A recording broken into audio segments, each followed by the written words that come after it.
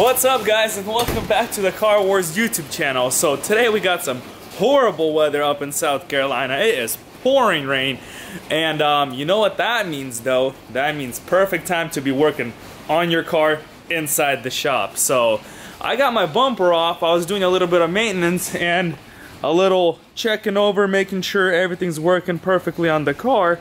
And while I had that off, I was like, you know what?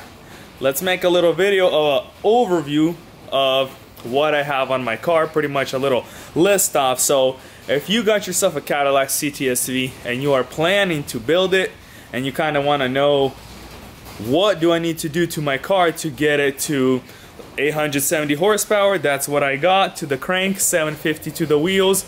Because when I started off, I had to do a whole lot of research, had to go through like all the forums, through a bunch of YouTube videos. So let's make this a little easier for you. I'm gonna go through, just list off pretty much all the parts that I have on my car, because it's kind of important to build your car right. If you want it to last, you have to pick the right parts, make sure the parts work with the other parts that you have. They have to work in harmony. That's what I learned. And once everything works perfectly, the car just works flawlessly and it's gonna last you a long time. What we got here is a 418 stroker with forged internals. So we got a Manley crank, rods, pistons. I got a Manley oil pump. You gotta upgrade your oil pump. I got a BTR stage 2 cam, which is somewhere in there. 3-bolt timing gear on the cam. I got a brand new timing chain, push rods, double spring valves. I got ported heads by Total Engine Airflow, so the heads are ported. The supercharger is ported. The throttle body is ported, so it kind of looks stock. You got a nice stock looking throttle body, but it's actually ported inside. The supercharger is ported out. I got ID 1050X injectors, which are sitting over here under the fuel rail. I got the E85 sensor right here, so usually that's where you put it. This right here is the E85 sensor. I got ARP head bolts. You can't see them, but ARP head bolts. Well, ARP bolts on the crank, on the bottom, on the rods. I got pretty much everything ARP in there. I have a 100mm idler right here. So 100mm top idler and a 50mm bottom idler right there, right come on, right under this 100mm. So what it does is it kind of makes a belt wrap. It wraps around your top pulley, so you get more surface area, so your supercharger belt actually doesn't slip. I got the green Gates belt on it, 2.55 top pulley, Matco pulley, and 955 Matco bottom pulley. Let's get that right there with the harmonic balancer. Right away, the green belt. I got dedicated motorsports external fuel pump under the car right there, and then it runs back to your fuel tank, taps in on the bottom. Let's see, taps in on the bottom right there. That way you don't have to pull out your fuel tank, and that definitely helps out with installation. Then I got my Mighty Mouse catch can sitting right behind the heads in the back right there. And then the lines run over here, so you don't really have a oil cap. And you just loosen this up right here, take it off, put your oil in there. I got 160 Fahrenheit thermostat, which is hiding over there. Fasterproms 1.8 gallon expansion tank, helps out with the cooling. Then we got ZL1 lid right here with the reinforced brick and fittings. Definitely looks really nice and clean. Then I got some NGK TR7IX plugs, and then a Varimax right here pump for the supercharger. That helps with the cooling also.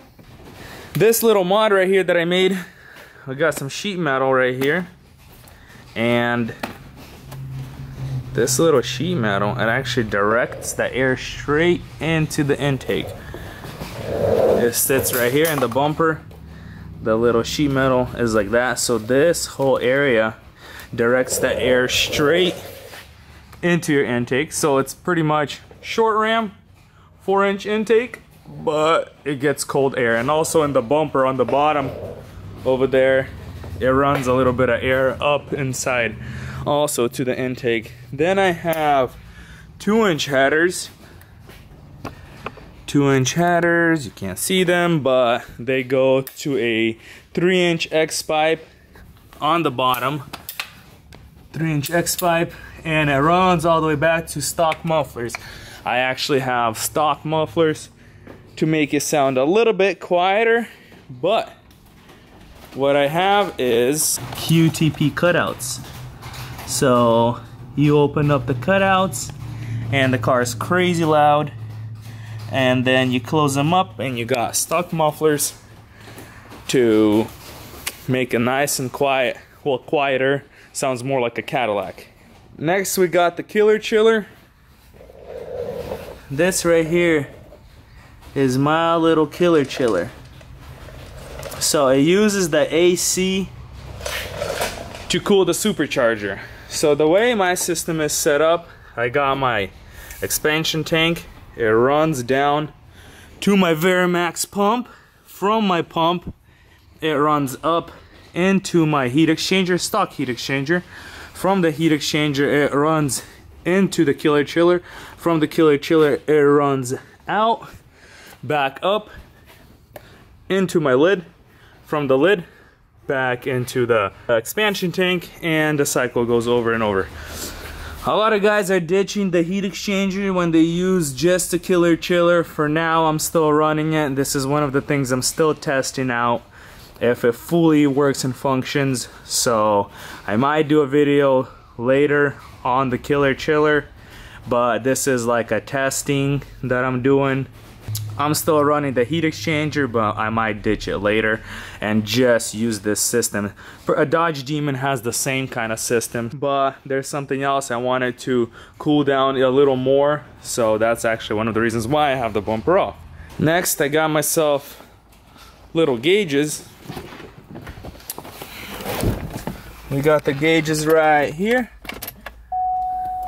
I got my aerial force right here, and my air to fuel ratio right here. There we go. That's gonna turn on. It shows me my alcohol content and my IATs. And on the top, I got this little button right here, switches off the AC inside the car and cools just the supercharger, and then when I switch it back, it runs the AC in the car and to the supercharger. And this right here, this is where I mounted my little switch for my QTP cutouts for the exhaust. So when I pull it back, opens up my exhaust, the car turns loud, push it back, closes it up. So that sums up most of my build. I got maybe a few other little things that I might have missed, but for power wise, that's mostly what you need to know. I got Ford Stars F14s, 19-inch on the front, 17-inch on the back with some nice drag radials on the rear. I run a pretty good time on the track. You can watch one of my other videos. I almost got kicked out because I don't have a roll cage. Ow. If you have any questions about the parts or the pricing or whatever you want to know, put them in the comment section below. I'll try to get back to you with everything as much as I know, help you out, because I definitely did a lot of research. I definitely asked a lot of questions. I'll try to help you guys out. Subscribe, comment, hit the little bell icon so you know every time I post a video if I'm replying to you. And I'll see you guys next time.